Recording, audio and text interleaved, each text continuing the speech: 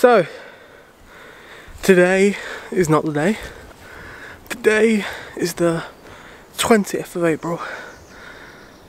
And it's another week, my third week of checking up on the Bluebells. And yeah, third week in a row. Monday again. And look at that, absolutely beautiful. They're about, I don't know, 60% out, I would say. But it's just, looking right now, it's absolutely beautiful. And it's only going to get better because they're not all out yet. Look at this. See? So we've still got 1, 2, maybe 3 weeks until they're in fully bloom. But I'm not making a full video today. This clip here is going to be part of the main one because I have no more ideas to make full videos out of. So yeah, this is just going to be a little scouting clip. I'm going on my full route again and just checking up on every little composition that I took a photo of on the first day, seeing how they're coming along, because yeah, it's looking really, really promising. But I'm just going to check up on everything, just so if some compositions aren't working I can scrap them, because I already have like probably too many. But you can never really have too many, can you? And down here, where I got my first composition, it's looking a bit unpromising. There's just not that many down here. And there it is. That's my log shot. And yeah, not many coming up. So I'm not sure if this little spot down here will be very good. Wow, check this out. I had no idea wild garlic could be this beautiful. It's almost as good as bluebell, really, just a complete different colour. And I wonder if I could change white to purple in Photoshop. No, I'm not going to do that, trust me.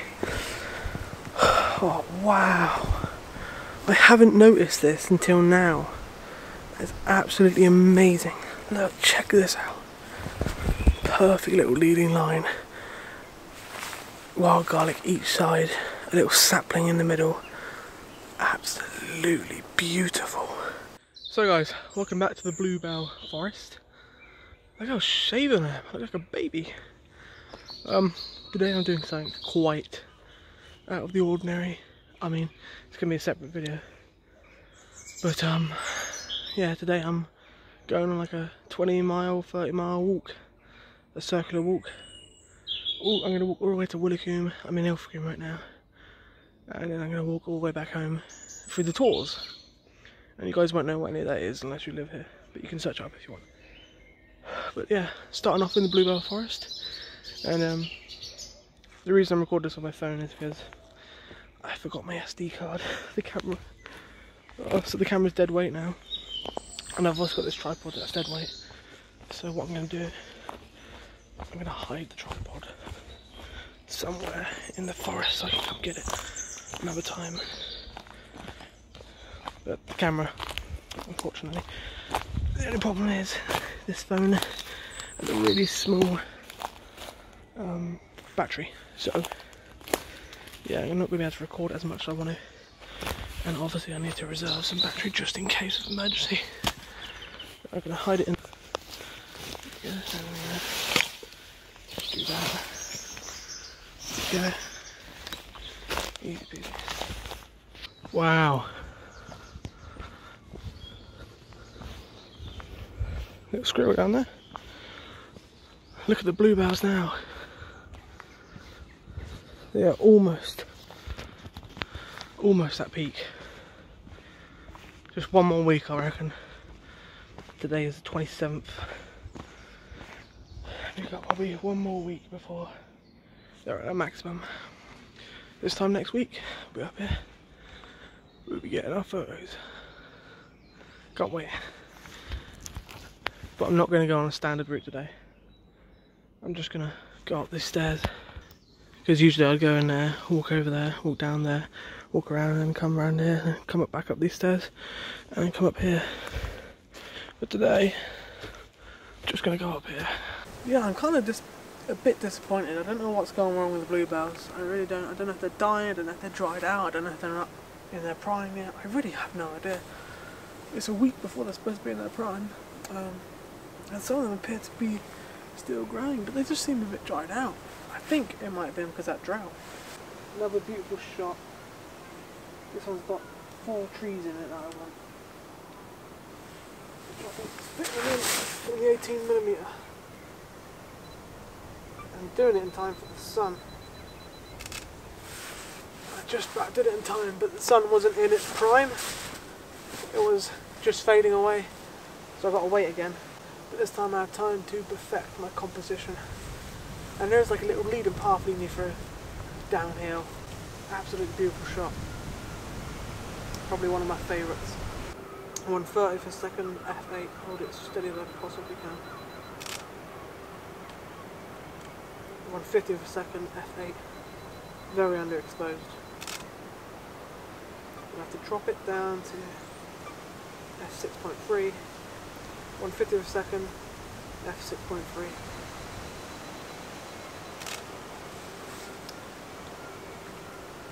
We're just getting little highlights of sun right now. And sometimes it's all you want. You don't want everything in sun. Sometimes all you want is just a few little highlights.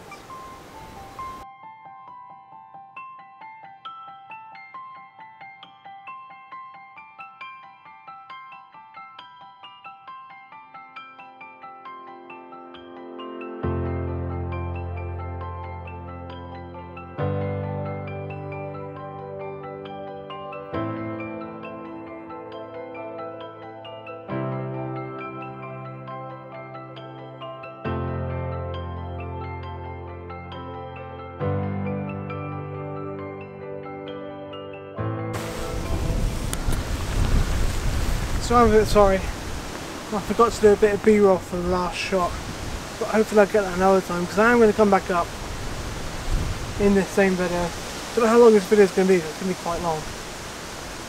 But I'm at the top of the hill now, and yeah, I get a lovely shot here, this massive oak tree growing out this stone wall, and there's just loads of bluebells scattered around it. Not much of the bluebells are catching the light though, because there's some bushes in the way and stuff, but it isn't really too much of a problem.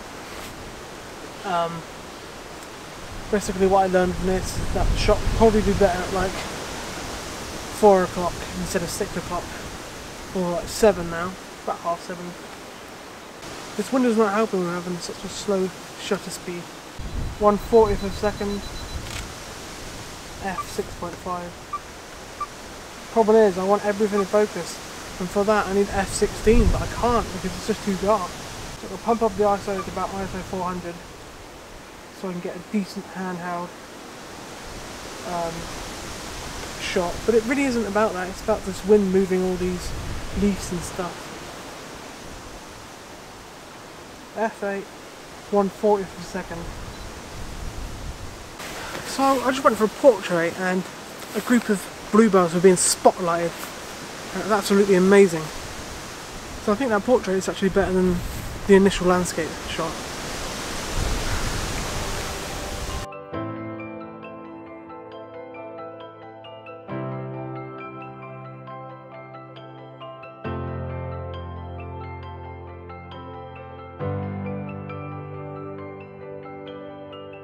So the sun, almost by that hill now.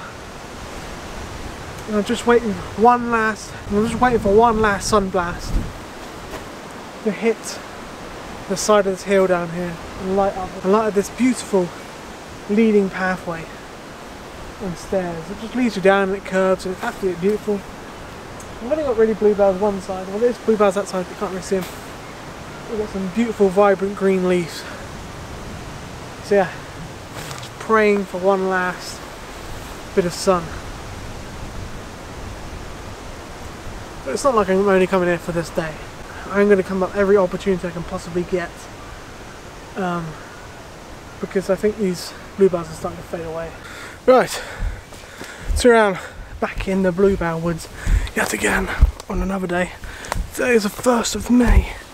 It's a day after the clips I just recorded, and it's around 3 o'clock right now, so I'm coming up about midday to see what I can shoot, because the sun wasn't reaching very many things when I came up about sunset. So today I'm coming up about midday, and hopefully the sun's going to be hitting more of these bluebells today. And I've walked into the woodlands, gone a different way today. I got some of the shots that I wanted, so I thought I'd come a different way and go off the beaten track a bit. And yeah, I'm just going to have a walk through the woodlands and see what I can find. But I found this beautiful composition right here. There's a bunch of bluebells in front of this. I'm not sure the name of the tree, but it's this lovely tree with this lovely bark, and they've just been spotlighted. And yeah, it's beautiful. So pretty much what I'm doing is, most of the time, you know, I'd go for about f16, f8 to get everything in focus. But today, I just want those bluebells in focus with that beautiful textured tree in the background and all the other bluebells in the background. And yeah, it really gives a sense of depth. And I love a sense of depth in images. But most of the time when I'm shooting landscapes, I can't really do it. But in the woodlands, yeah. In the woodlands it's perfect. And I might even get some more intimate shots. Some real close-ups of some bluebells. But for this shot I'm shooting f1.8, and I've tried f2.8 just because f1.8 might be a bit too shallow depth of field. But yeah, I'm doing a lot better than I was yesterday, because thanks to that 1.8 aperture I can get a really, really fast shot. And it's not as windy today, thankfully.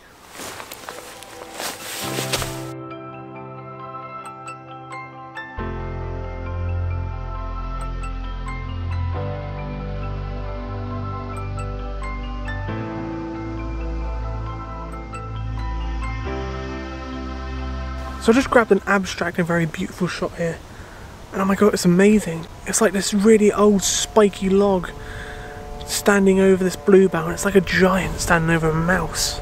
It's amazing, look at this.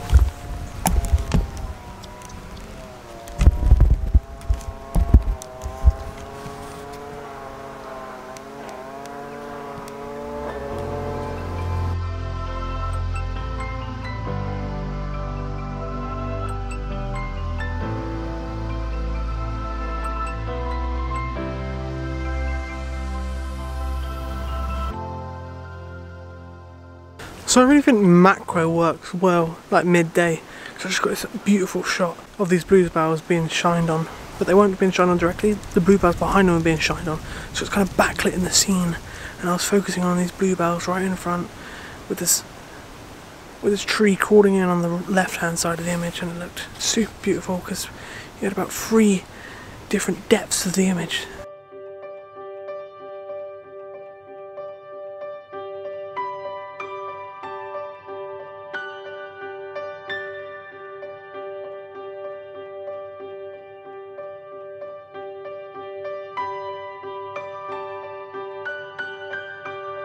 So I'm on the morning side now, but the sun is just reaching over, and there's this little sapling sat in the middle of this bluebell meadow.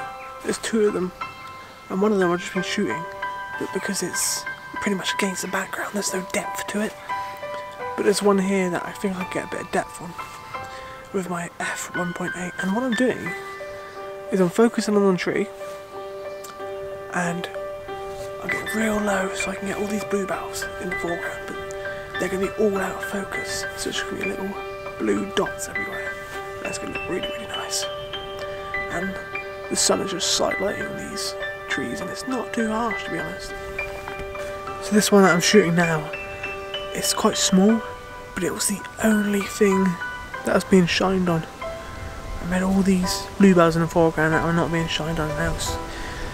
And because there's nothing against the tree, there's a massive depth to it. And it's beautiful.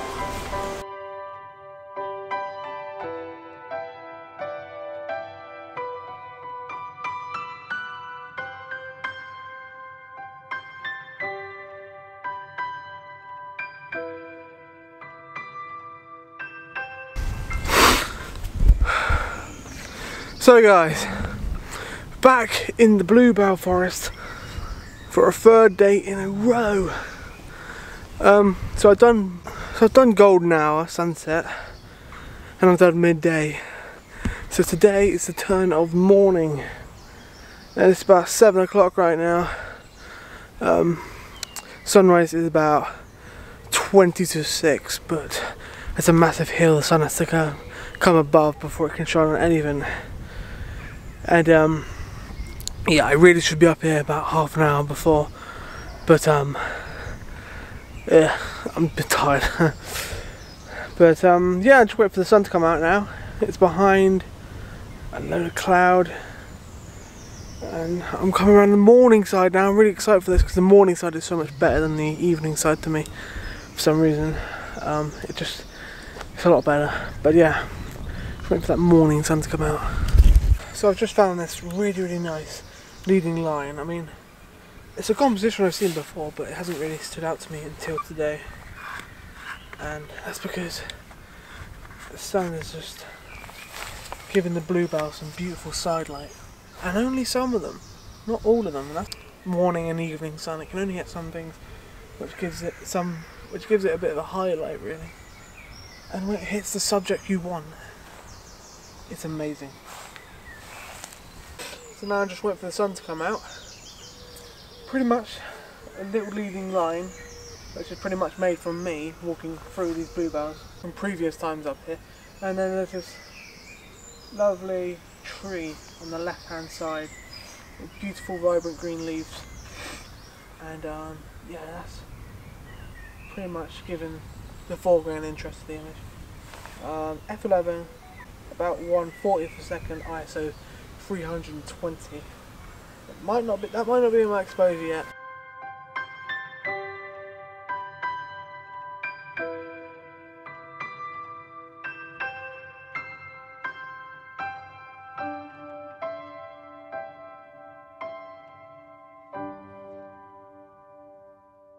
So here's one of my favourite leading lines. It's really nice to see it finally getting lit up by the sun, or side-lighted.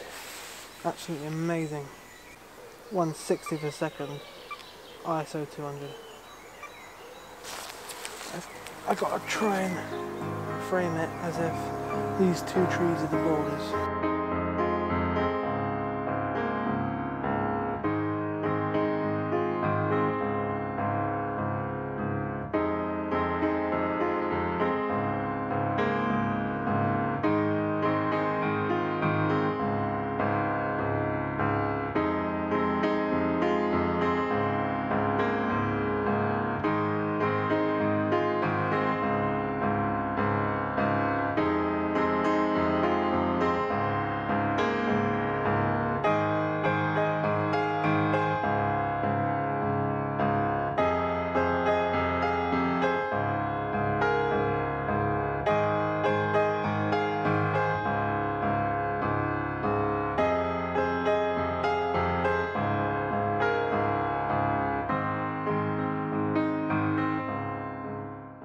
I don't know if you remember this, but I remember talking about this when I walked up. Beautiful leading line, but a shame that it's covered with wild garlic instead of bluebells, obviously. But there's a load of bluebells over this side actually. But I've grown to actually like wild garlic now. And yeah, it's like killing two birds with one stone pretty much. Beautiful leading line leading down the hill, absolutely covered with wild garlic. Doesn't get any better than this. What it does a bit of sunlight, and it's not right now. But yeah, just gonna wait for the sun to come back out and grab a beautiful shot. So I'm really sorry for my attitude in this video or my creativity. I'm a bit burnt out, but I must endure and shoot these bluebells because I've only got, you know, 1 week in the whole year to do it. So even if I am burnt out, I still have to come up here and do it. And it really isn't good because I should be, you know, away from photography. And that way I can get motivated to come back out and do photography again. But I've had to come out, but it's not really a problem. I've enjoyed it. It's pretty much just a walk for me, really. Haven't been doing much B-roll at all because I really have not been motivated, and some shots I haven't even recorded, and I really do apologise for it. If I was recording normally, I'd put the camera further back so it wouldn't be chopping off my head, but I just don't have the effort to. Right now, I've just been a bit depressed really lately. But yeah, I think that's going to be it for this video because it's going to get a bit bloated if I carry it on. Because I probably will be back up here again. Probably in the evening because the evening shoot didn't go very well. There was lots and lots of cloud and it was very windy. So I'll probably be doing the evening shoot again. So yeah, I probably will be back up here, but that'll be either a part 2 or a completely different video, maybe like a tips and shooting bluebells or something like that, or 5 creative ideas to shoot bluebells. I don't know, something like that, something along those lines. But I thank you very much for watching this video. Please like, please subscribe, and I'll see you.